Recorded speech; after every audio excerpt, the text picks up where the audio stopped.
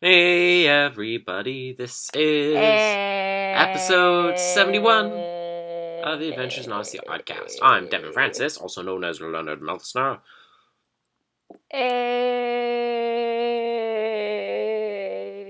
It's the first letter of the alphabet. I'm Victoria. Yes, so now, tonight, we join our heroes as they review episode 772. Pinocchio. Will they make it out alive? The Tale of a Foolish Puppet, Part 2. I'm not even doing that because it's Halloween today, but I realized that when you made a spooky voice, I was like, oh yeah, that makes sense. What else are we reviewing, Victoria? I keep on forgetting it's Halloween today. Like, there's candy laying around. I'm like, why is there candy? This is great. And I'm like, oh, wait. I wish there's candy laying around my house. What else are we reviewing? Halloween special came out for a series I like today, and I'm like, oh, okay. Why is it Halloween themed? Yeah. Yeah. So, what else are we reviewing today, Victoria? Mistaken for Good. Yes. The lady who was taken for good. Yes. So, first, episode 772, Pinocchio, Part 2, written by Dave Arnold. What happens, Victoria? So, in this episode, just as I predicted, Pinocchio, gets into some shenanigans. He gets led to Bernard. Let's just take a moment. Bernard's back! Bernard, Dave Madden had his voice in the episode. Even though it was a past clip, we heard Bernard. I dropped my fork and I started stuttering, and then I got yelled at because I was at the table. Oh. News before we begin. So, I said this in the part 1 review, but I want to say this at the beginning of an episode just to make sure that it's heard. So, in the documentary for the last episode, in a Q&A session, news. Nathan Hubler said, Jana Whittaker will return to the show at some point, definitely. Big what? News. Yes. Wait, I think I knew that. Yeah, we talked about this last time. Yeah. But I just want to put it in a separate news thing at the beginning of another episode. And he also said at least some OAC episodes will be publicly available in the foreseeable future, just like the Dropbox is right now. Oh! Now, back to our regularly scheduled program. So, in this episode, Bernard, I'm so happy. I'm sorry. It's just go through the summary and then we can talk about it. Okay. So, it's so hard, though. Pinocchio goes to the Isle of Leisure. Land of Leisure. Yeah, Land of Leisure. And so, there he meets Vance. And he's on the island of misfit toys. It's funny, because he is a misfit. They turn into donkeys. He is a misfit toy. No, he's a foolish toy. So then stuff happens. He meets Bernard. Edwin's not in this one. Yeah. He's majorly and then in this one. he runs into Edwin. He works as a performer. Heck yeah. And then he meets a friendly seagull, played by Jess Harnell, who helps him find his dad at the bottom of the water, or whatever. The bottom of the water, yeah. The bottom of the water in the whale. Good words use, Victoria. Thank you. And then they get out, and he turns into a human. Do you think that Jonah was part of the inspiration for Pinocchio? I have always thought that before. That makes sense. I thought everyone assumed that. Yeah, well, I've thought that before. It just kind of came back to me now. Anyways, okay, so... Because, Jonah disobeyed God, he ended up in a whale. Pinocchio disobeyed everyone, he ended up in a whale. Well, I mean, it's more of Gepetto who ended up in the whale, honestly. Pinocchio ended up in the whale in the end. Shut up, Devin! So, first, and now, community corrections. On our previous episode... apparently AIOO actually one-upped us on French for once, because apparently la vache is actually a French exclamatory euphemism that is really used. Yeah, I found this out while looking on Tumblr at a French show I like. So, congratulations, AIOO. It's 1 French point for you and a lot more for us, so... Yes. Yeah. We're still winning. But... Community corrections. Ding. Oh, sorry, this has been corrections. The Is hand, what I should say. on the spot finger. Why is it the on the spot hand? Because transition. Ah. I was like, that's not from Night Vale. But why would it be? Because the corrections thing is from Night Vale. Which I'm going to see tonight. Look at my... Devin, come back here.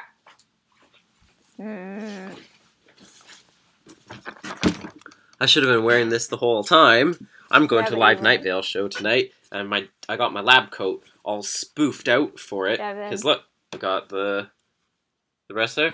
And check out the back. Can you see it? Well, on the camera. Yeah. You got back, Devin. Thank you. Baby. Speaking of back, let's get back to the review. Yeah, let's talk about the review. So, I kind of was being a little tongue-in-cheek about this last, when we reviewed part 1, since I'd already heard part 2, but I was pretending I hadn't heard part 1. So let me get this straight. I was pretending I hadn't heard, actually, I think I blatantly said I'd heard part 2 already. Yeah, and I did. I didn't know as well that he had heard part 1 until after... Or part 2 until after we recorded part 1. He never told me. Most of the way through. You weren't done it? No. I mean, you found out partway through the recording. Oh, we started freaking about Bernard during the recording, but not saying Bernard. Yeah. So anyway, surprise. So let me get it straight. Now that I can talk about it, Gepetto has been swallowed by a sea monster, and Pinocchio believes there's a chance he may still be alive. And so the Blue Sprite's idea for him to be good is to now go to school and not to save Gepetto. She is as useless here as she is in Once Upon a Time. Like, he was at the ocean, and, like, the whale's, like, right there. It's like, he may be alive, but only if you hurry. Pinocchio, I need you to do the right thing. Go to school. Get an education, get a degree, do your 4 years. You know, get a 401k, get married, have some puppet children, and then come back and save Gepetto. Well, like, priorities, Devin. Obviously. In this economy, you know, you have to make a choice. Yeah, I did think about that too. You're not the only one. Yeah, because last time when we were talking about predictions, I was like, my prediction is obviously he has to save Gepetto now, because anything else would be absolutely ludicrous. Yeah. So, yeah, I was being pretty tongue-in-cheek on the last review. Hey, did you do your homework and research what the original Pinocchio is like? I found out from the OAC stuff that you never read, actually, so we'll get there at the end. Okay, but why? Wait, did he save his father right after he found out? I don't know what the order of stuff happened. I just found out a couple different elements. That's what I want to find out. Well, you can read the original story then, Victoria. Fine. I want to know how they got Vance King to be in a kids' radio production about wisdom and obedience. I want to know how they got Vance, too. I want to know how they got lots of these people. I find it still funny how Rue the Day has become so cemented into Jay's writing, like, for everything. I find it weird that's Wait, like when did he say that? Sorry? They said it once in the episode. I missed that. Someone said it to him. Oh. They're like, you will rue the day! And he was like, okay. I was pretty disappointed that they cast Wally Hagler as the guy who's trafficking boys away to turn them into donkey slaves. Like, can we stop typecasting Wally Hagler like this? 2K15, please. I think it's about time that we, stop villainizing him. Album 53 was a long time ago. I think it's about time that, it's like this development sets in where we stop making him into the bad guy every time. Dude, in the original version, Gepetto does get imprisoned because Pinocchio claims that he hurt him or something like that. He did, drive chisel into his flesh over and over. Well, he doesn't have flesh, Devin. He's wood. Exactly. So, interesting, because I was kind of confused about this. Turns out that the Toyland song from Babes in Toyland is actually open source, because it is very old. Because he started singing it, and I was like... So I looked it up, and yes, it is. It's a very old song, so it is open source now. So I'm looking at the original story. Well, I'll say some stuff about it, too. Don't say stuff I'm going to say. Pinocchio goes to the marionette place. That looks like it happens first. And afterwards he comes back, he meets the fox and cat, blah, blah, blah, blah, blah. He meets the blue fairy. Third Doctor's the ghost of the talking cricket. What's the Doctor doing in this? Do you say the third Doctor? It's the third Doctor. What was John Pertwee doing in Pinocchio? I don't know. Maybe he got bored one day. It was one of those weird alt dimension AIOO episodes. Blah blah blah. It looks like they. Oh, the golden coin tree is in the original story. That's interesting. Oh, there are pigeons also. And this looks like it's actually very... similar to the episode? Very similar to the episode. Which is what I figured, honestly. I figured this was probably more similar than Disney's version was. Oh, the fairy dies, apparently. Oh, that didn't happen in the Disney version.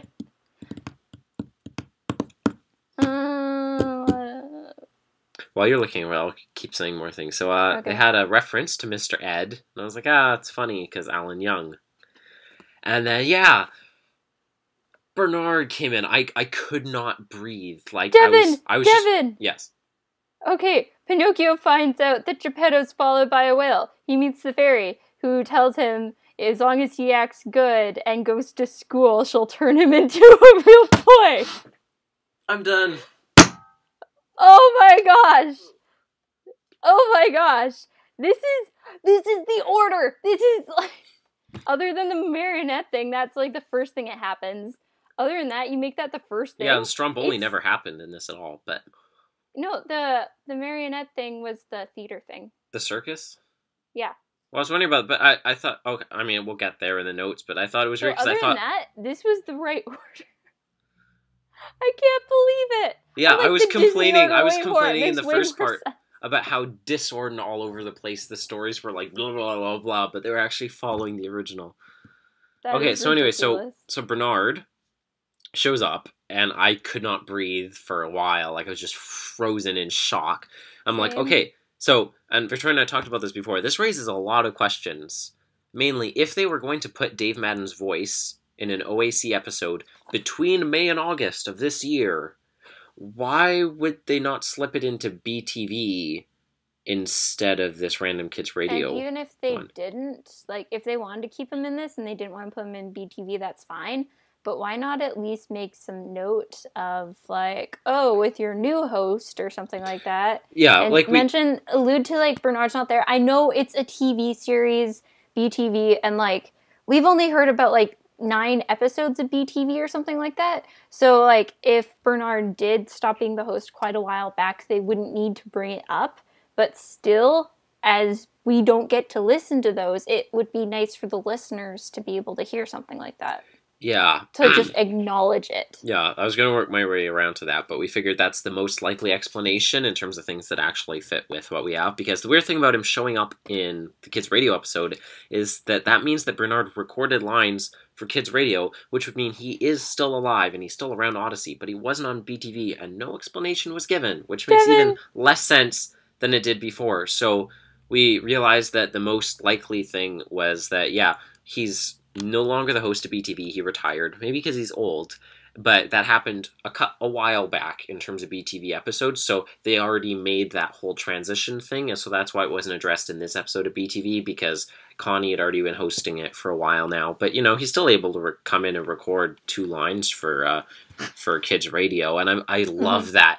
You must have been a joy to have around as a child line from Suspicious Minds. Okay, he was insulting Vance. Like, not only does Bernard come back, he comes back with sass, which is 2 points, and then he comes back to insult Vance. That is 3 points, plus the fact is Bernard amplified to a bazillion. Also, this means we still have people to wash windows, Devin. Yeah, we can see out of the windows again. We can see clearly now. Bernard is back. And then immediately after that, Edwin shows up. I was like, things are going haywire around. I was listening. I'm like, this is the best day of my life. I was like, what's going on? And then all of a sudden, Jay is going to be Daring Do. I was like, that's a weird crossover, but okay. I can roll with that. Don't say that as I take a drink of water. I assume that Jay's like, "You really like me," line to the audience in the circus. That was funny. Was another reference to the Oscar speech by Sally Field, just like we had in Hopelessly Devoted, which we talked about in January. I listened to that. I'm like, I get that reference because Hopelessly Devoted, Devin explained it to me. References are so to not suck. References are so not to suck. And then they're like taking the plunge, and I was like, they said it! Except this is the OAC. So. That's exactly how I reacted. I was like, they said it for the wrong album. Wait, what? I was so excited. I was like, wait a minute, this is the wrong thing. What the heck? Yeah. And then Sean Connery showed up. Not entirely sure he actually served a purpose. Which one was Sean Connery? The pigeon? I think so. Yeah. No. The pigeon was Elvis. Sorry, no, yeah. The pigeon was Jess Harnell. Sean Connery was before that. Yeah, that was something weird. Else. It was a seagull or something. Yeah. Anyway, so that happens, and it's like, man, they made Gepetto so incredibly unlikable. I know, right? His voice feels like it's sucking my soul out of my ears listening to him. Wow. I've never heard a more milquetoast voice in my life. Isn't that the guy that Will wanted to get on the show? No.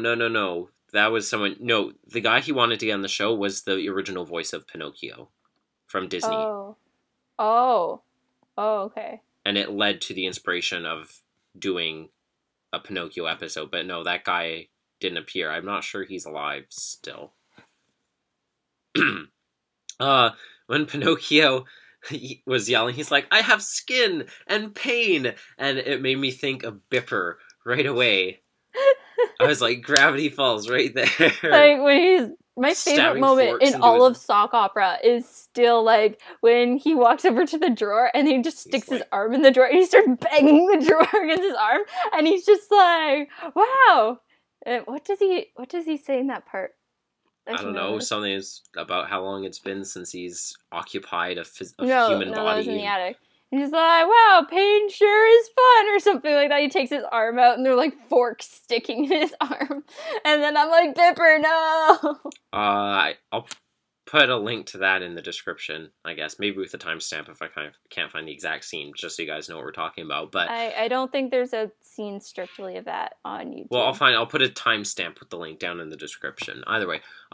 So yeah, when Pinocchio was like, I have skin and pain, that's immediately what I thought of. And, you know, the story really did pull together more in the end than it did before. Like, I feel like the last scene was really good. And the symbolism, which I'm assuming is probably in the originals where that came from, reminded me a lot of Pilgrim's Progress in terms of, like, there's your old body that you've, like, shed off and put behind you now and stuff like that. It felt very Pilgrim's Progress. And you're like, why didn't Disney have this? Dave Mann got crediting at the end of the episode. And Edwin... It should have been dedicated to Dave Madden. It should have been. Edwin Blacker just hit 20 non-retrospective episodes with this one.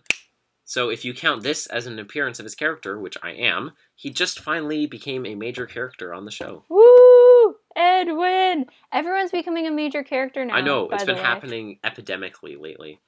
Like, apparently, I think, 3 characters just became major ones. More than that, I think. And Vance just became a minor one, too. Or he did just very recently. Okay, I have a lot to say on Vance. Sorry? I have a lot to say about Vance. We'll get there. Okay, and then, so, documentary, the web documentary. We first see a marionettist talk about his craft. Then we have a talk with Whit Hertford, voice of Jay, along with this adorable clip of Lil Him in McGee and Me. I'll flash that on the screen. Right, a picture of him right now. Okay, Devin sent me a screenshot of Whit from McGee and Me, and I've only seen one episode and I was really little, but I was able to remember who he was a couple of years ago when I found out he was on it. And so Devin sent me a picture and I was just like, bae. And then Devin's just even with the glasses, and I was just like, bae. So Whit, meaning Jay, because that's his name, which makes it confusing talking about him as an actor. That's how I can remember what his name is, though. That's the only reason I remember. Whit J talks about how he loves AIO recording because it's in the same booth and stuff, which lets him ad-lib and bounce off the actors, and he says that he would love to be Jay for 20 more years. Which I thought Victoria would happen about. Can we interview him? And then, maybe, who knows? Oh, that would be so amazing. Surprisingly, we have a storytelling time with Adam Young, aka Owl City, where he talks about things that he would have changed in his past if he could. I love Owl City. In terms of wisdom and stuff. And then we cut back to the puppeteer and see an excerpt of his performance of Tom Sawyer. And then another little mini sermon They had the part with, like, the paint and the fence, because that's, like, the only part I know from Tom Sawyer. That, and he rides, like, a raft down the bayou or something. Yeah, Huckleberry Finn and all that. Yeah. Then another little mini sermon from Danny Huerta, who's talked before on the OAC things. He was the one who talked about the soccer balls, I think. I remember that. About wisdom. Well, you remember me talking about that. Have you ever watched a single one of the documentaries before? Yes, I watched one, I think. Oh, very good. I watched the Drake the Cosmic Copper one. That's the only one I've seen, but I've seen it, and that's all that counts. So we talked about wisdom, and then finally there was a couple bloopers from Bob's whole adventure in being a puppet for this entire episode. So, in the extended web link stuff. So to expand on our surprise last time over Pinocchio being a series of articles. So this story was actually a series of stories that Collodi wrote for an Italian kids magazine in 1881. And the first 35 installments were stuck together to create The Adventures of Pinocchio. Wow, 35. Wow. The original had Pinocchio kill the cricket with a hammer. The fox and the cat tried to kill Pinocchio by hanging him from a tree. And originally, that's how the story was supposed to end, at the end of episode 15, where Pinocchio died by hanging because of his poor choices. But the publishers wanted a longer story, so the Blue Fairy was invented to get Pinocchio down from the tree and offer him a chance at redemption through boyhood. Holy crap, that could have been really dark! I know, they literally hung him by the neck till dead, or just till rot. I think I saw a picture of that, too, I guess. when I was... And that's how it was supposed to end. That was going to be the end to the story, and the publisher was like, is that supposed to treat kids? Like, act badly, and then a fox and a mouse will, or a fox and a cat, will hang you. Anthropomorphic fox and cat will come and kill you. Yes, that was the lesson. It's just like, where is it, the Philippines, where they teach you that Santa Claus, if you're naughty, comes and eats your toes? What? I know I've told you about that before. I know, but I forgot. Yeah, I know. It's a wonderful thing to remember. That's so weird. And there was also a crossword puzzle for the episodes, and beside it had a picture of Bernard, and there was like a speech bubble with the thing that he said about the episode too. Something about Jay and Pinocchio and a squeegee that was Bernard-like, and it was like, they even acknowledged like that Bernard was in the episode by having him on the crossword, and I was like, so it means so much to me. I love how it's like something Bernard like Jay and Bernard, or Jay and Pinocchio and a squeegee. It was something about, Pinocchio and a squeegee. So, final thoughts on the episode. I want to talk about Vance first. So, Vance, I know I'm just repeating myself with like all this stuff with Jay and Vance probably, but I don't care by this point because it's important to me. Well, we are going to talk about it in a second, too, because we're about to do Mistaken for Good, remember? We're going to be talking about Mistaken for Good, but I want to talk about things like Pinocchio related. Well, yeah, that's fine. Like, even in this parallel universe, like, apparently he can't get away from him. It just really bothers me. That they're, like, intrinsically tied together? That it's kismet? Yeah.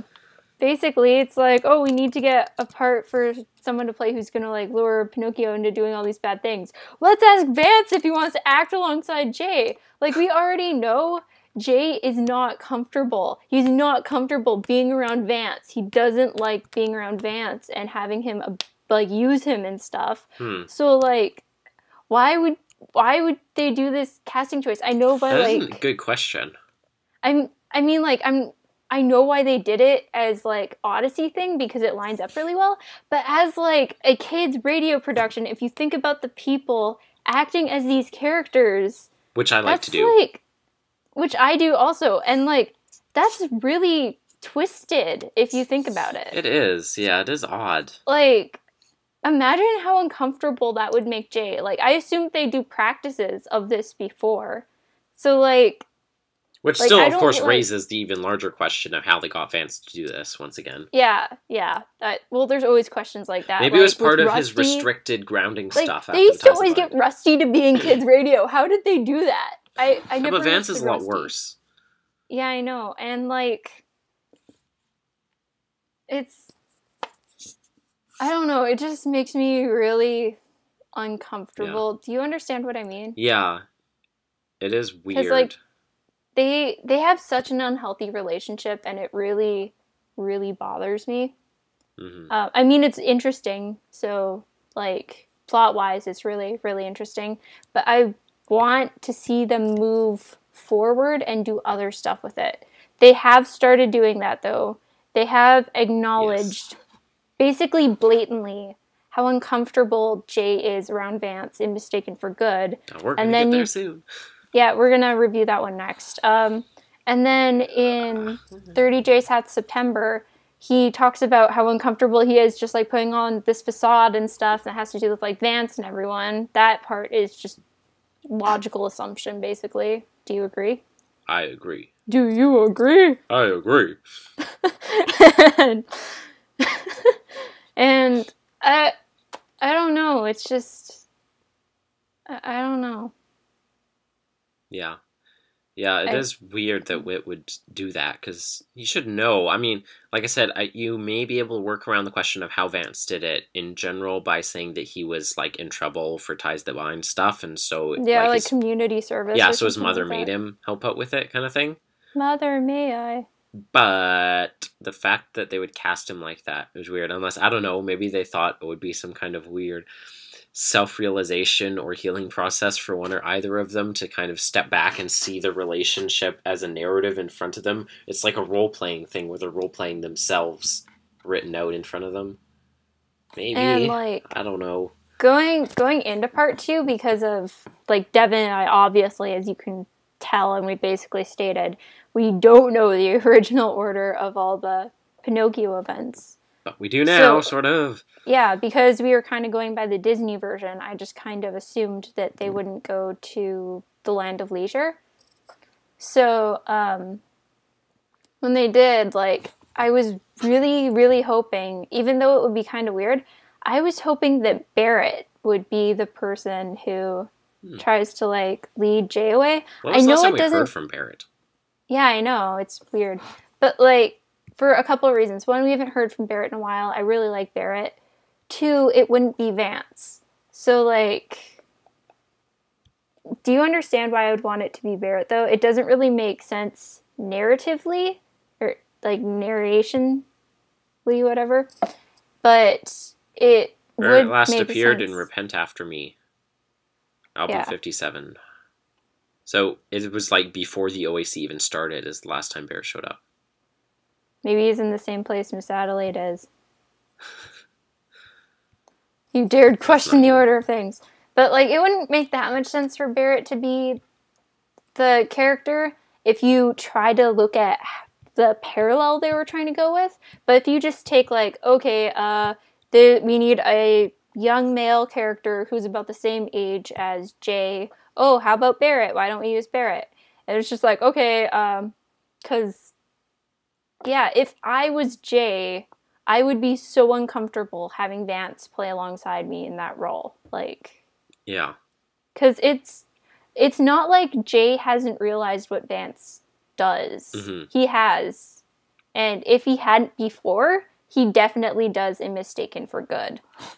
Like, yeah, that's basically a turning point episode. Well, I think he definitely did already. It's clear from the beginning of Mistaken for Good that he already knew that. We'll get to that very soon. And also, like, if you look at, like, Groundhog Jay, like... Did you choose Mistaken for Good to go with this for this reason? Or did I told you I didn't. I chose them before I found out. Good choosing, Victoria. Thank you. 2 months of Jay. So, because we don't have enough month-related J title episodes. Exactly. What was I saying? In Groundhog Jay, he says to Priscilla, like, bro TP, how uncomfortable he is, like, with all the things that Vance makes him do, and yeah. Yeah. It's weird. So, final rating for the episode then. 5 stars. I really enjoyed it. Just everything about it. The music was really, really, really good. I really, really enjoyed the music. Oh, I was going to say, I forgot to write it down, but because I thought, like, oh, they kind of missed out on Stromboli at the beginning. And I was like, oh, I guess that was the circus thing. But the weird thing is, he did the circus as a donkey in this one instead of Stromboli as a puppet. And the fact that he was a puppet was like a really integral thing, because it was all about, like, not having strings and being free and stuff like that as a puppet. I had no strings, but now I'm free. Ultron! And we're quoting from Ultron, yeah. Yeah. Good Marvel quoting, Victoria. What? I said good Marvel quoting. Thank you. Same to you. So, yeah, it feels like it kind of changes the whole, like, narrative moral intent of, like, the lesson behind the whole experience. So I don't know, but anyway, so final thoughts. So you give yours. Yeah, I still, like, it grew on me more at the end and in the second part, especially now that I know that the whole bizarre, like, hodgepodge structure was actually, like, the original structure. That makes it a lot better. Yeah, but because you have to respect them for sticking to the actual story when they say they're going to, instead of just diverging to the Disney version. Yeah. Can I change my rating to 4.9? Yes. Because of the Vance thing, because it really bothers me. Yeah. That's not their fault. I still, like, I liked it more than after part 1, but it's still, I'm not a huge fan of it. I mean, if it's 3.7. I just had a really fun time listening to it. I like when Odyssey does 3.5. 3.5. Fairy tale things, for the most part. Okay, hate on me however you will, but I enjoy the Bethany Shepherd. I know you do. I don't know why. So, yeah, I don't know what it just, there's something that feels kind of off, juvenile. I mean, definitely not even that. Yes. I mean, obviously it's juvenile, but in a way that just didn't, like, oh, it's so cute and innocent and quirky. Like, it was not innocent. He killed Jiminy. Well, he didn't, though. But apparently the original one. So. Apparently the original one was going to be way darker. Because Wooten came back at the end. What? Because Wooten came back at the end of the episode as the cricket. Yeah. Oh, I liked that. I didn't mention this. I love that they made up, because I didn't think that they were going to see each other again. And they made up, and he's just like, I'm sorry for killing you. And he's just like, thank you. And I was sitting there, I was like, this is so sweet. Our emotional senses have been so warped by everything. I know. Yeah. I feel like the stuff I've said throughout the reviews justified. Maybe not justified getting that low, but honestly, I don't know. Bernard, I know it's not a good reviewing strategy. Oh, but Bernard. Okay, back up to 3. And Edwin. 3.8. 3.8, I'll give it. Only up 0.1? That was up by 0.3. Oh, never mind. I thought you had 3.7 before. Then I switched it to 0.5. Good episode. Maybe not the strongest of episodes, but it was pretty good. Yeah. Okay, so time for Mistaken for Good now. So we'll turn Mistaken for Good. Yeah. So we'll turn y'all over to that right now. And we're back. So well, hello. I didn't see you there. No, that probably would have made more sense if this was the beginning of an episode, not halfway through. But I didn't want to do that. So, now, episode 707, Mistaken for Good. This is probably the most recent review that we've done for an episode, like the most recent episode we've reviewed that we're not reviewing, like, as it comes out for the first time. Yeah. Written by Bob Hoose. What happens, Victoria? Our first review ever was Groundhog Day. So, wait, what? In this episode... Oh, you mean with Austin and Tasha? Yeah, and our second one was the riddle. What's her name? No, our first one was the Labyrinth. Oh, right, yeah, the Labyrinth. Sorry. What's whose name? Mrs. Kramer or Mrs. Wilson? Miss Wilson. Yeah. Yeah. So in this episode, Jay ends up at a retirement home, not going there, visiting, dropping stuff off. Sorry. And so he meets a woman named Miss Wilson who thinks that Jay is her grandson Humphrey. So she grows very attached to Jay and offers him money for the birthday all the birthdays that she's missed. And so then Vance finds out about this and he kind of turns into a scam. They visit her and bring her stuff under the guise of Humphrey and his friend Teddy. And in return, Miss Wilson gives them cash money. Make it rain! Make it rain! And Jay feels bad about this, but they're too deep in. Vance won't let him get out of it now. They're in too deep. They're in too deep. Or else he'll tell everyone and Jay will get in trouble, and he'll make sure Jay takes the fall for it. As always. So, what? I said as always. Yeah, as always. Vance. So Jay feels really, really bad, and he tries telling Mrs. Wilson, but that doesn't go anywhere. So he gets her a music box, and Olivia gets involved, and Miss Kramer gets involved, and Whit gets involved, and then everyone finds out what happened, and in the end, Jay sends her cards every now and then just to say, like, hi, and know that he's thinking about her, but he's not allowed going back to the retirement home until he goes there, which I'm sorry if I made you think he was going there in the first place. I mean, I know the ages in Odyssey are weird, but... I know his voice actor's named Whit, but... It would be a bit of a stretch. The character isn't that old. So, right off the bat, so Jay shows up at Whit's End, and he has a bunch of stuff he needs to bring to the retirement home, and his line about planning to do nothing, and it's his nothing, is always one of the most relatable lines in this entire show.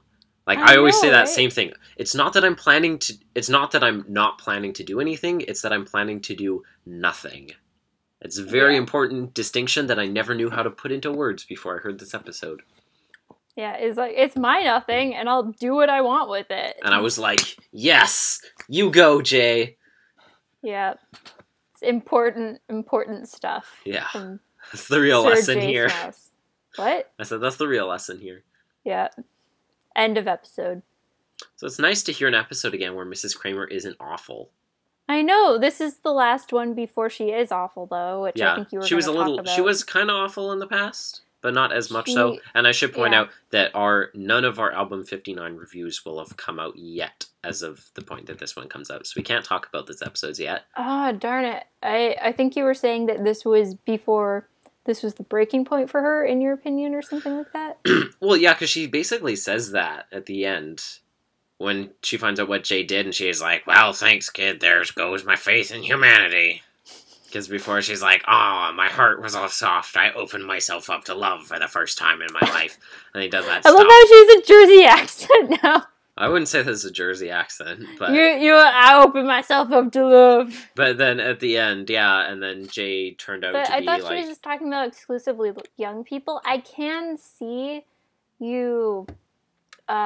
what you're saying, that, like, she grew hard-hearted after that. But she literally, she says that explicitly.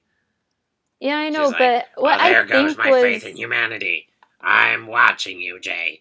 Always watching. That's basically her for the entire first half of this episode. Because she's even at the receptionist desk, basically. So, like, I'm not trying to put any blame on here, but what I think happened with Miss Kramer is the writers got a little bit out of hand with her character, and it just kind of escalated. That's more likely, yeah. And that's my personal take on what happened. I'm not trying to diss any of the writers, but that's my opinion.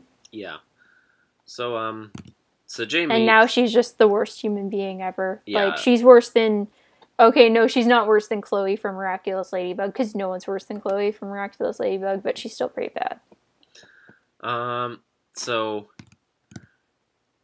Jay meets Mrs. Wilson, and she thinks he's Humphrey, and so she starts giving him money. I love the line where she's like, $1 for every year. That's our tradition. How old are you now? 50. The way that he says it is so funny. I love how, like, I just love hearing Whit voice act Jay. He does such a good job. Just the way his inflections and everything, it creates such a vivid imagery of everything Jay's doing in your head. Like, you can tell, like, his eyes are, like, bulging at that moment. You can see the facial expressions he's making. Yeah. You can see, like, how expressive he makes Jay and just the way he voice acts him. And it's so impressive. And you can kind of hear, like, the inflections as he moves his hands and stuff. I also feel like the inflections that he gives on lots of stuff also kind of lend imagery to what's going on in Jay's mind in terms of the way he's moving back and forth in terms yeah, he's always like, he makes his voice go high when he's thinking through things. But I mean, in terms of like between good or bad, like the way when he's deciding over moral stuff, like I feel like you can hear it in his voice in the way that it's inflected, and it's very good. And you can tell when he's thinking and leaning to more towards one thing, where he's just like, yeah, we're gonna do this, like, and then sometimes he's like, oh yeah, I don't bipolar J 20K15. I didn't mean to say it that time. Darn it. I thought you did that on purpose. You could have gotten away with it. Darn it. So, I mean, I'll talk about Jay and Vance now and Jay's character overall, and lots of the stuff is stuff that we said before, and I'm sure you'll interject with even more stuff to say about it than I have. I have so much stuff to say. So the thing that's really great about this episode is that Jay has been around for 5 albums at this point. He had already been in 17 episodes before this, and he's always already been this really interesting character. Because when the show was... Oh my gosh, Jay. Sorry? Oh my gosh, I love Jay. When the show was rebooted in 2008, although rebooting is really not a good phrase, it's more like refreshed, is what they did with the second hiatus. So when that happened, Rodney Rathbone was finally allowed to die in peace, and his ghost could move on to another world after 20... Die at 16 years old. After almost 20 after years, being yeah. 16 for 60 years. And his character was split and distilled into 2 new characters. His truly malevolent side, the one that physically hurt people and extorted them, and went to prison during both... And has a gang. Yeah, and went to prison during both the Blackheart and Novacom sagas. That side became Vance King. And the goofier, less threatening, and more just kind of irritating Tease, that side became Jay Smouse. Oh, you tease, Jay. Right at the beginning of the second refresh, we saw both of them, Jay and Vance, together in... Their first episode was Jerk of the Week, right? Target of the Week. Or not Jerk of the Week. Yeah, you're the jerk of the week. It's a jerkin. You're a jerkin. It's your week. You really outdone yourself. Like a crazy super jerk. That's Vance every week. You're probably a big jerk every week, but this week, you're the jerk of the week. Do. I love that song. So, right at the beginning of 51, we saw both of them together in Target of the Week, where Vance was a bully and Jay was just his sidekick. And their characters were only incidental, however, in the episode 2. I remember the first time I heard Jay, like, I imagined him like a slimy little, sniveling, like, Igor, Starscream kind of character. Thing. And I'm just like, oh my gosh, he's so slimy and sleazy. I hate him so much. And then, like... Well, yeah, because you picture him as, like, the Igor kind of sidekick. Yeah, I did picture him as that. I think that's what they made him out to be in the first episode. 52 happened right after that, and I was just like, Jay.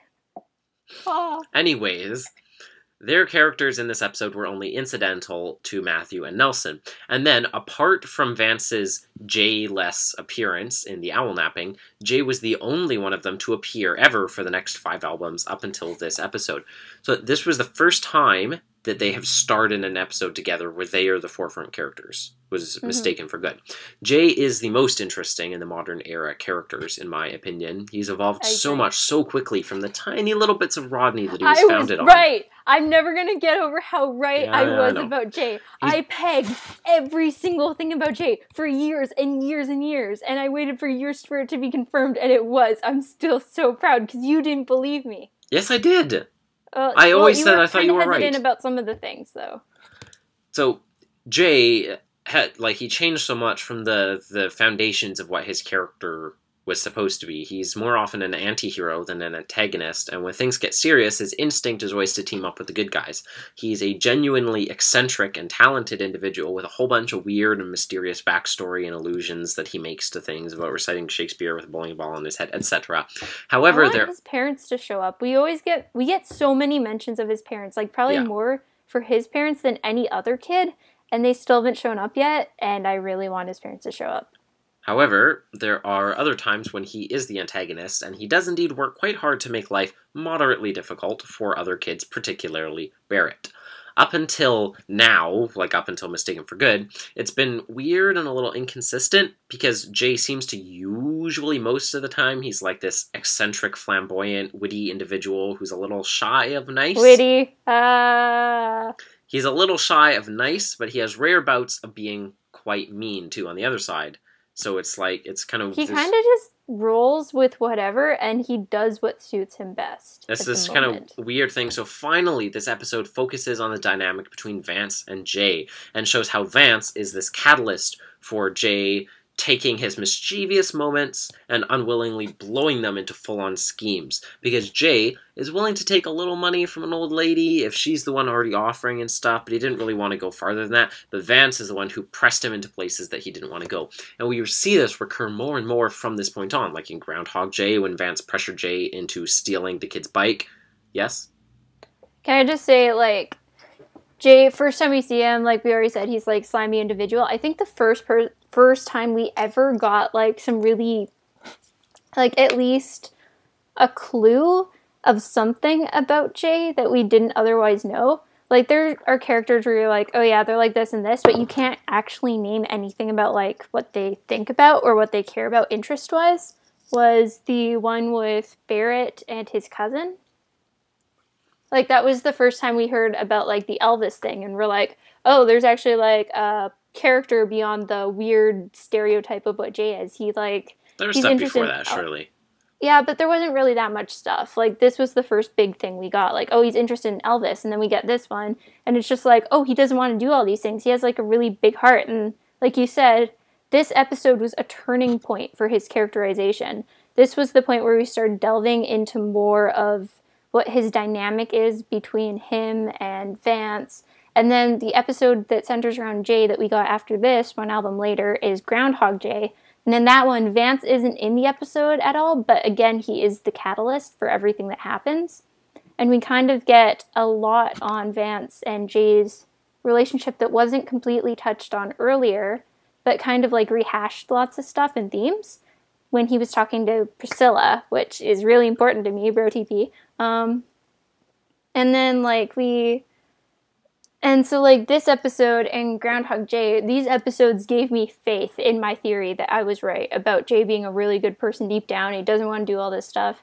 And then, but then he kind of started, like, getting kind of weird characterization. It kind of started not completely receding, because we did get some elements still of, like, him and Vance and their relationship. But it was kind of more along the lines of his beginning episodes when we didn't really get that much on him. It was more kind of random stuff. So we started getting that for a while. And then we got the episode with Riley. Riley, rest in peace. We were talking about Riley yesterday. And so then you're like, yes, you can finally move on. But then they got rid of Riley, so now we can't do that. And he does have a friend now, which is nice, but still, he's starting to become a bad influence on his friend. But the episode that made me lose all faith was 30 J's. But at the end of that episode, I gained my faith again, because everything came full circle and everything paid off in the end, and it was all worth it. And there's the best Jay Smouse scene ever of all time at the end of 30 Days Hat September. If you haven't listened to it, go listen to it now. It'll be worth it if you care about Jay. If you don't care about Jay, it'll be worth it still, because it's just so well written. And it's so important to me. And this episode gave me faith. So that's the reason I was so upset in the 30 Days Hat September review, is because of this episode. They should have got Jesse Morales to listen to this episode. Then she could have found her faith really quick. Yeah. So, yeah, back to what I was saying. Good stuff, Victoria. I'm sorry. No, don't apologize. It's just funny. I'm so emotional. Well, I knew you were going to have a whole bunch of stuff to get out about Jay. I have so many things to say. That was only the beginning. Didn't know when it would come out. So anyways, back to... It hasn't come out yet. That was just the warm-up. You're like, oh no. Back to what I was saying. So up until this point, it's kind of weird with Jay, because we're only seeing like the final effect of everything going on inside of him. We just see like these weird kind of bizarre, inconsistent patterns from him. So this is the episode that finally pulled back the curtain on his character and showed how this dichotomy, which previously seemed like mildly inconsistent characterization, was actually a very long, drawn-out character interaction reveal of the way that Vance was negatively influencing Jay and pressuring him into doing these things sometimes, and that Jay was genuinely trying to escape from this toxic relationship with Vance. Even if it doesn't seem like it sometimes. Because if Jay says no to Vance, he's probably going to get, like, the crap kicked out of him like Buck did in the park. Yeah, you don't want to get on Vance's bad side. It's going to end really badly. I just realized that this episode is sort of like the anti-encounter with Mrs. Hooper. Because in that one, it's like Donna's trying to help, but this episode does remind me of Mrs. Hooper is all like grouchy and I hate everyone. And then this is the one where it's like, oh, Mrs. Wilson's so sweet. But then like Vance and Jay are scamming her out of stuff. I feel like this episode is, I guess, maybe more emotional than this one is. They're both good, but I think I feel for this episode more, even though obviously Donna's bonding over Karen's death was a great moment. And like all this stuff with Miss Hooper's daughter, it's tear-jerking. But it's very, like, Humphrey. I'm still so emotional about the end of this episode. This episode is very tear-jerking also with, like, the music box, and I always get so choked up when I listen to the music box scene when she gets it, and she starts crying. I know, and she gets all choked up, and then you get choked up. I love when she starts talking about the flat tire earrings and stuff, because it's so great, because I feel like it's really real, you know? Like, the concept of them, like, is really unconventional and quirky in a way that... that's the kind of thing that you get in real life. Exactly. Like, something really weird. It's like, it's weird, but it was memorable, and it was something that we share with each other. Yeah, it's not a romantic cliche. It's not like, oh, I got you heart earrings. It's like, it's an inside joke based on the really awkward way in which we met, which isn't, you know, like a romantic cliche or really like normal stuff, but yeah, it's really realistic, and it adds so much of an extra adorability factor because of, one, how incredibly dorky it is that he did that, and two, like exponentially multiply because of how old they are now and how long ago that would have been. Mm-hmm. And it's like, oh, they're so old, but they're all adorable and young. They're all so cute. He was such a nerd getting her flat tire earrings. It's so cute. Can I just kind of, Devin, can I just kind of lower the tone a little bit, be mean, and say, like, it's really sad because you can tell that she kind of has Alzheimer's. Yeah. And just the line like where it's just like, oh, how did you, was it yellow? Yes. Yeah, and it's just like, oh, how did you know I love yellow? And Jay's like, oh, I'm smart like that. And just the way he says that line, just like sticks a dagger in my heart every single time, because you can tell like how upset he is at the moment, but he's trying to like lighten the mood. And Whit is such a good voice actor. Okay, you're back. Okay, I lost you for like 15 seconds there. Okay, I was talking about the yellow and the stuff. Yeah. I was talking about Jay's inflection when he's just like... I guessed that, yeah. Whit is such a good voice actor, though, Devin. Oh, I love his voice acting for Jay so much. I want Jay to stay on the show for a really, really long time. If they do a, like, total kids reboot, which they do every kind of, like, 10-ish albums, and they get rid of Jay, I'm going to be so upset. Because it looks like they've already gotten rid of Priscilla. Barrett hasn't appeared in a long time. We haven't gotten Matthew in a while. They do it every 20 albums, I guess. 25 albums. And I just need Jay to stick around for a really, really long time. And I need Brandon to come back because I want Jay and Jared to hang out, because that would be the most amazing thing ever. Speaking of Jay and Jared, we got a shout out to J&J Antiques, which is cool. Yay. Get it? Because Jay and Jared are also J&J. I got it. I got it. I really love how Jay was willing to sink the entire ship and bring down both Vance and himself just to ensure that Mrs. Wilson would stop being extorted. Mm-hmm. Like, greater love hath no man than he that lay down his not being in trouble to save a friend who is getting ripped off. It's so sweet. Everything about this episode is so sweet, and it tugs on so many heartstrings. Yeah. And I just love, like, how emotional it is and All how those intense quarter everything is. tendineae. And then in the middle of it, just like when the track goes to track 3, and it just has like a kind of like bouncy intro right after the whole like Jay and Vance confrontation, and you're like, wait, what? And then you hear like school bell, and Olivia's like Sailor Moon, like toast in her mouth. She's like, I'm late. And then like a cat runs by or whatever, and then Jay like pops out of her locker, and he's just like, has anyone followed you? And she's like, what the heck? And then he's like, I'll be the one in the bush. Can't talk now. Gotta be on my way to be a Sailor Scout. So, but my question is, if Jay was wearing an eye patch, they never said, I don't think if he took it off. They gave any indication whether he took it off or not. Good point. For all we know, he could be like, during like, while everyone's crying, he could just be standing there wearing an eye patch. Have you ever thought about that before? I hadn't thought about it, no. I think about these things. I can tell. Another shout out to Whit being a teacher. It's always good. Yeah. Callbacks. It was cool. I love how it's just like, oh man, things are getting intense. Open the door. Whit's there. Hi everyone. It's like, of course you're here. I think it's cool how there was that shout out, not to just Whit being a teacher, but the fact that like Mrs. Wilson also used to be a teacher and they taught together. I like how they neat. kind of gave a shout out to how Whit does and like frequently visit retirement homes to talk to people.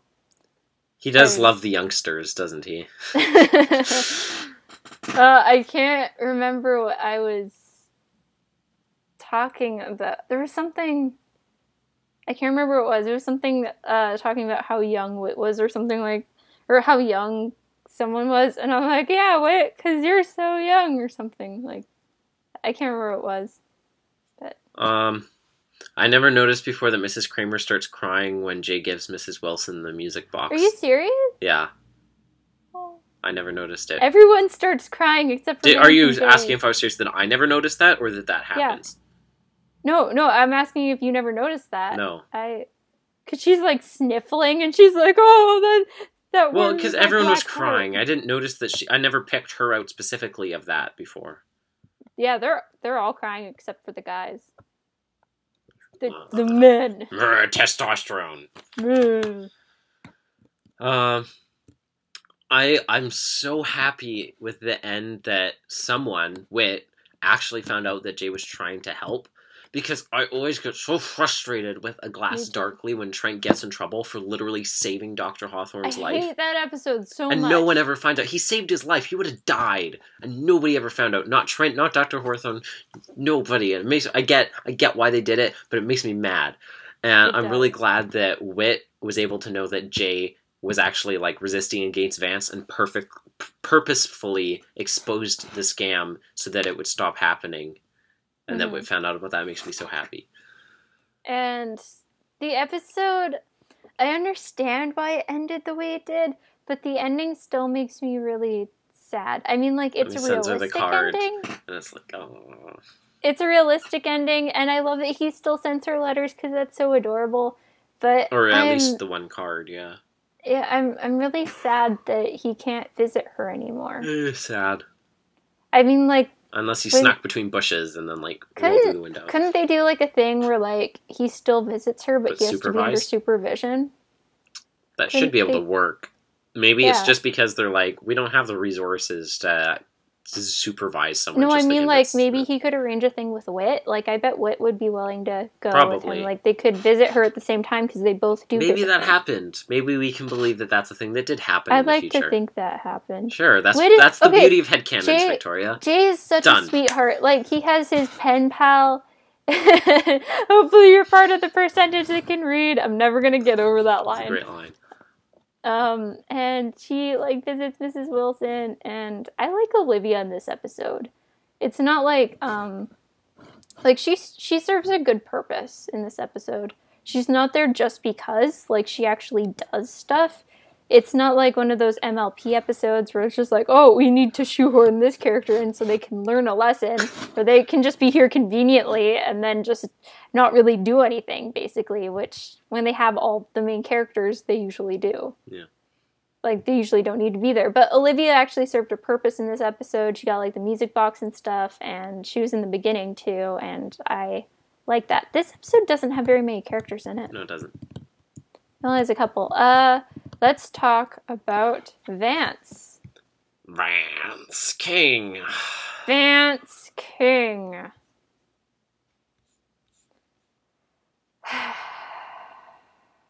I mean, we just talked about Vance a bunch, but... Just, Vance. So, Vance is a really interesting character in that he's not really, I'd say, a character foil to Jay, because, or I guess maybe he is in a way, but not like a conventional character foil. What do you think? Sort of, maybe. A character foil is supposed to be a character that you brings out different aspects of your personality. Yeah, because they juxtapose with your own. Yeah. So, like, a perfect example of this is Eugene Dwayne and Jared. Yes. What? I said Eugene and everybody. Yeah. From that one thing. But, like, I don't know, I wouldn't really call Vance a complete character foil because he only brings out the bad sides of Jay. I mean, some people could argue that he also brings out the good sides of Jay, like especially in this episode when Jay makes the right choice. Well, a foil doesn't have to bring out all the sides of a character. They just bring out different stuff than they would otherwise. I think Priscilla would be a better character foil for Jay. Well, I think they both are. They just bring out different sides of him is the point. Yeah. So, and I guess Barrett's one too. But I feel like it's more specific than that, the definition, though. Maybe. I don't know. It is. But raise your hand if Vance King makes you uncomfortable. Raise your hand if you've been victimized by Vance King. Yeah. Raise your hand if you've been personally victimized between the confusion of Vance King and Vince King. So... Shout out to Mean Girls. Shout out to Mean Girls, even though people don't know who Vince King is yet. Yeah, Victoria, bad. Shame on you. Shame. This is the second time I've got you. Darn it. You have to watch out, or else I'll keep on tricking you. It is that time of year. Imagine how different Jay would be if Vance wasn't a character. Well, sounds like a Room of Consequence episode to me. Can we do that, actually? We can do whatever we want, Victoria. I want there to be a Room of Consequence episode where Jay finally realizes, like... I think he has. I know. I don't want to use the word realize because I know he has realized it. But, like, one where he sees, like, if he keeps on going down the road he's going down, like, what's going to happen? But, like, I want it to show him two different roads. Like, one road where it's just, like... And both of them lead to hell, unless that's what we're talking about. One where he chooses to do good things, and one where he chooses to do, like, bad things. Can I just say, I would probably cry if they developed Jay to a point where he became a Christian. Like, I would cry. I'm pretty sure I can guarantee I would cry if that happened. I would be so happy. What do you think? Yeah, it would be, like, really emotional. Like that would be so emotional. Oh my gosh, I need it to happen. I don't want them to pull a Lawrence and do it off screen. Yeah, it would be like a character development thing, not as big as Kanye and Eugene, but approaching the same scale. I feel like it would be a lot like a mix between Kanye and Eugene's. Well, I mean, but he hasn't had as much, like, Kanye and Eugene both had lots of episodes where they explicitly talked about, like, spiritual development and stuff. Yeah. I mean, like, in Mistaken for Good and in 30 Days That September, they talk about spiritual stuff, like he talks about with Whit. Yeah. I feel like after 30 J's, there's definitely room for more of that stuff to come in the future for it to be able to build up to the point where it'd be something like Connie's was. Mm-hmm. Not Eugene's, Whit's but Connie's. And Jay's conversations really, for me, are reminiscent of Jared and Whit's conversations. Like, at the ends of episodes. I don't know if that's just me. I can see what you mean. But every single time I listen to it, I'm like, oh, this reminds me of this conversation Jared and Whit had in this episode.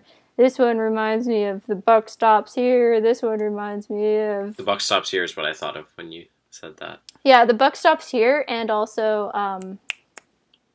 what's it called? The one where he pretends to be like a girl and like Spy Who Bugged Me? Yeah, no, not like a dating help person or whatever. Oh, like Something Clicked Between Us. Yeah, Something Clicked Between Us and The Buck Stops Here are the two big ones I think of every single time, like, they have a conversation. And also Another Man's Shoes, like, what's the one where it's like, no, yeah, the Something Clicked Between Us is the big one.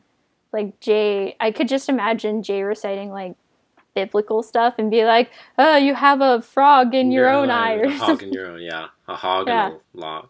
A log and... Or spam and hog, yeah, sorry. Yeah. Which is very clever, I must say. Because they sound similar and they're also connected in their own right because they're both pork. I was like, oh, that's clever. You're like, I see what you did there. Yeah. We should move into final thoughts on this episode. We're a little over time.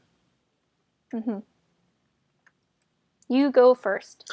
This is a very good episode. Like I said, it's basically it is the turning point in Jay's character development. Can I just say, Miss Williams is a complete sweetheart, and she doesn't deserve. That's what I said. Is a complete sweetheart, and she doesn't deserve any of the bad stuff she goes through. Cinnamon roll, too perfect, Williams, too good for this world. What did I call her? Williams and Wilson. Yeah, I get words that start with M's and words that start with W's mixed up because one's the other one upside down, and it doesn't make any sense. All right. And so if I call her something that starts with an M, just ignore it. All right. Yeah. Just disclaimer. Devin's confused. As long as you don't sound like Mrs. Milson, I guess. So, yeah, this is, I guess it's not the turning point in Jay's development, but it's the first one where we really actually get a deep look at what's going on in terms of his development and his relationships with other characters, which is huge.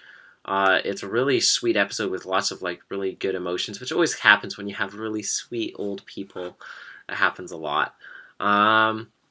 Vance doesn't show up very often in this show. I mean, he's showing up more lately, but this is only his third episode at this point. Vance! So it was good to see him and finally understand how his relationship with Jay works. The fact that Jay actually, like, at the end, that this, like, Whit found out and that it wasn't like, oh, Jay, run him off forever, a terrible person. I remember the first time I heard that, I was so worried that was going to happen. Yeah, and so did I. was thinking of A Glass Darkly because Devin and I both hate that episode so much. I hate the ending. I hate the ending, too. So yeah, that's good.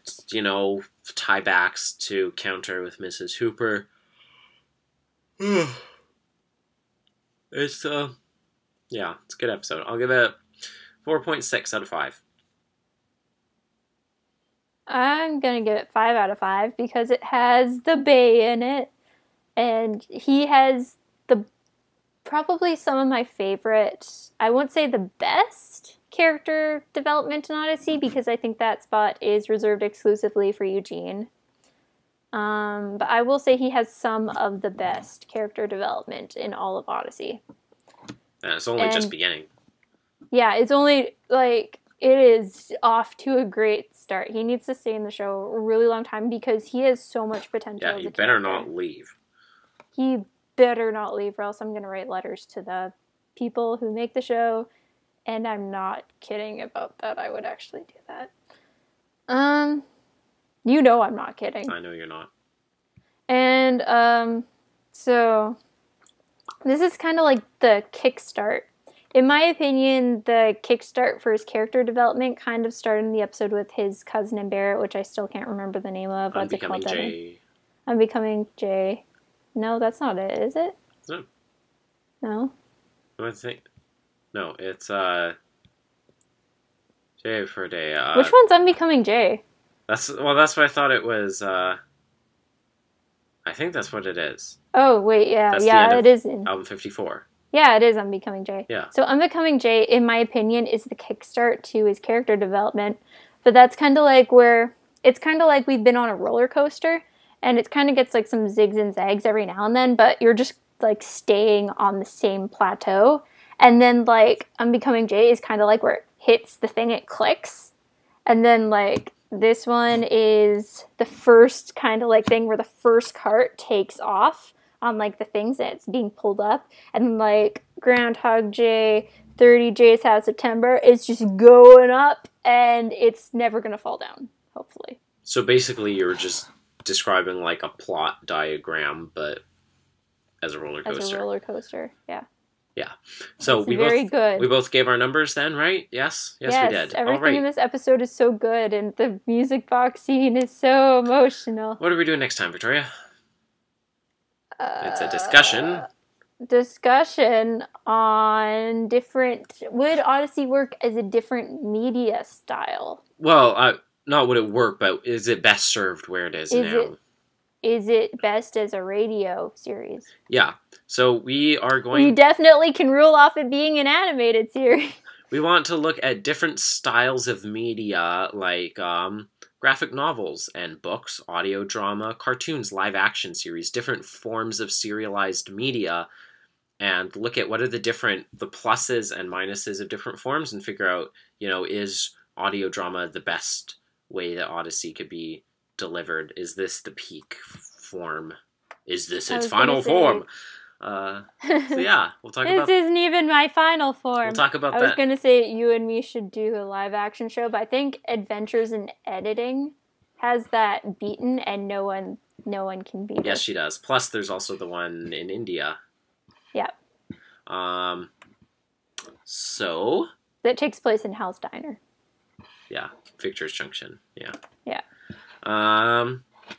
So, until then, thank you for joining us on our side of the YouTube. I've been Devin Francis, also known as Leonard Meltzner.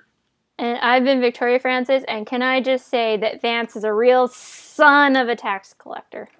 I forgot about that one. I've been waiting for you to say it for months. I forgot about that one. Good call back to January. I've been waiting every single day for you to use it. All right, and good night. Bye.